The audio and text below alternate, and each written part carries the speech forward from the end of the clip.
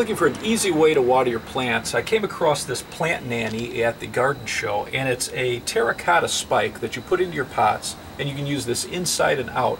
And the way it works is you take a wine bottle, you fill it with water, and you put it into the spike, and it absorbs the water and the moisture, and it gets water deeper into the pot itself.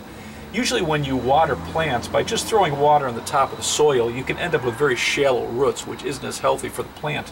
And by using this, you're going to get moisture deeper, you're going to create thicker, healthier roots, and you're going to have a healthier plant.